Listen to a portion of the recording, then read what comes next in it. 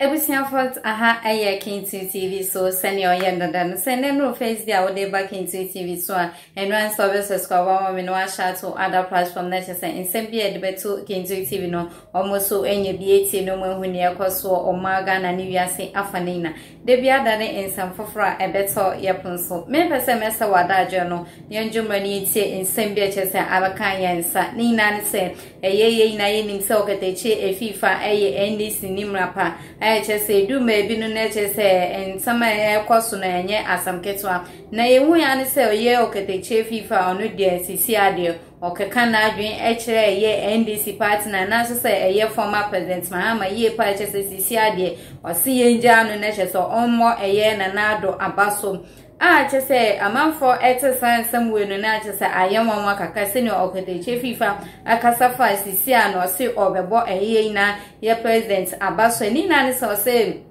eye BC ye chese omoko chro ye no na chese de abaso bode ebre eye na president ne sisi ano BC omoko chro ye no crampo na chese enkra na so omo chro BC no mo woni da so se omo wie eye JHS na omo nim so omo be ko free SHS chese obi o ni bimpo obetimi akọ free SHS chese Okatakyie fifa ede abaso bode kese ede ma eye na president na do chese enso chese okaka chende enye asam ketwa na enum ena obeka se eye abaso bode na chese obonu odo amambo na eye na president na do ebu no ebi enkoye ebi su ekoye na enede wa amase obeka bibi bato obebo na baso na eye free SHS chese ono eka no ena osinka yanum fo bi na nkomo wo so ankisi se free SHS no pudenki etwem chese ensem ne de bebre ena Okatakyie efifa odi etujam ena okan ensem bebre account de biada no meka sho say aha aye Kintu TV me pese meso adaje no yanjumre na chese yentie ensem bi Okatakyie efifa President Wadaruma nyame ncha de President Akuffo records ni bi etu de ekura nya ye betimi de no aka bibia fa ho ko ai said na Professor Mills amamu ni nkoye nso joma matimi wini ye no ano saa wo de sei efa ba bi ye but de nkoye no ye more papa hey yaka no na menya kwai eti wo muto omunim sa amamu no asintase wo mu anga so omunim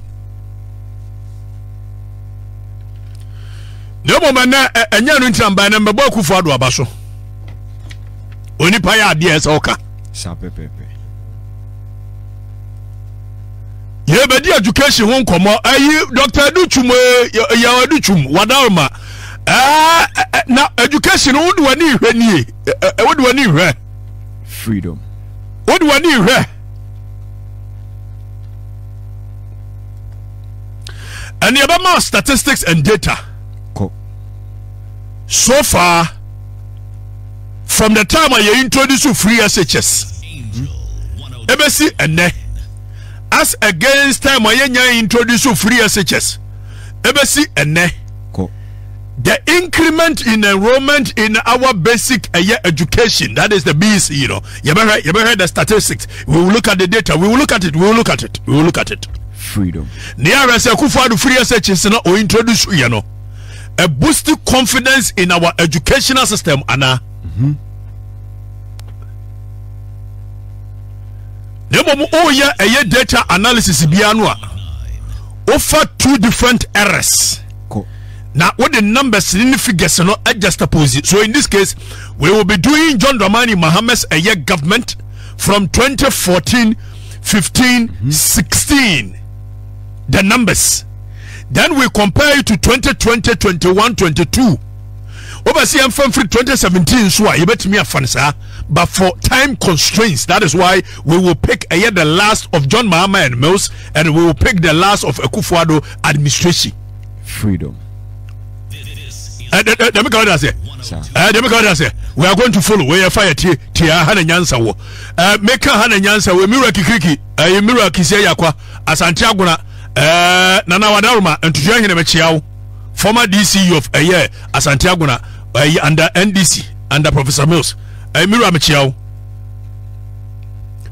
Medru aguna nso de mamenchia na nani makubrensi ama bosomfo. Our Asante Komfo Penny, now was I GPRTU, National Chairman, no ya mi ankasa me banana me chiao yey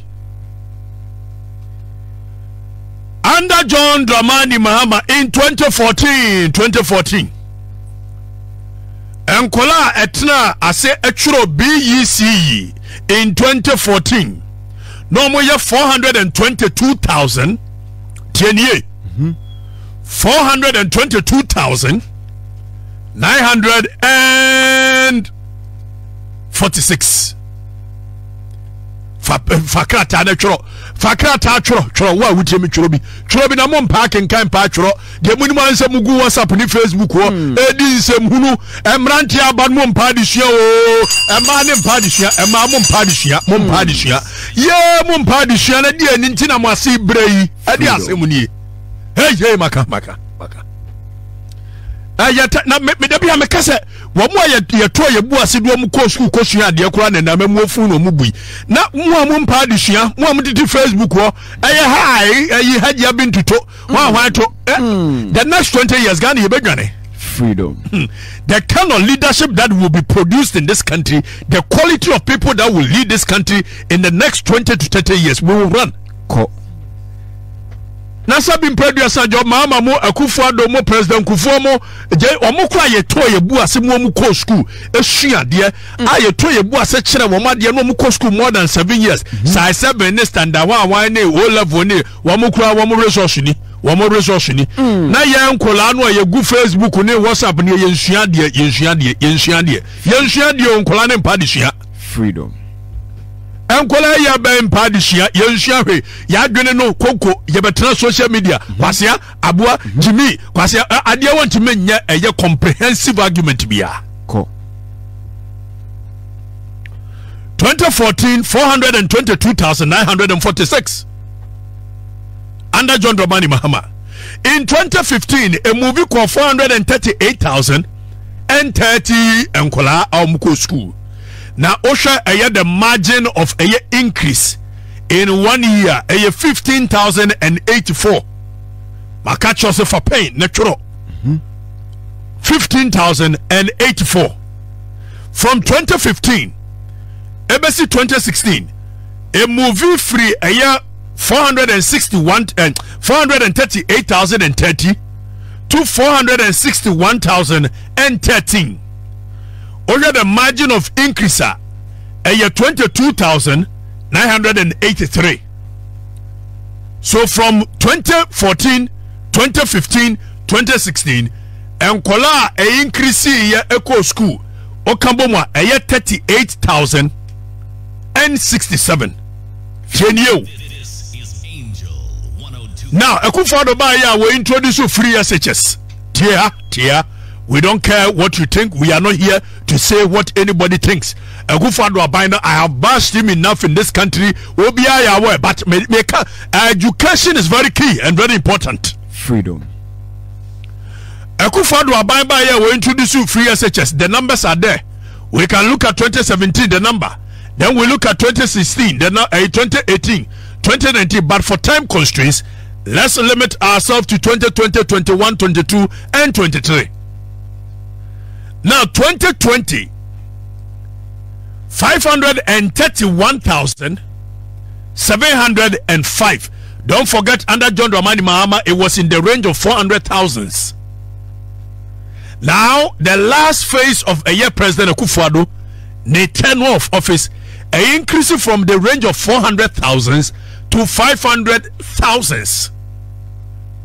A huge increment. Now from 2020 to 2021, from 510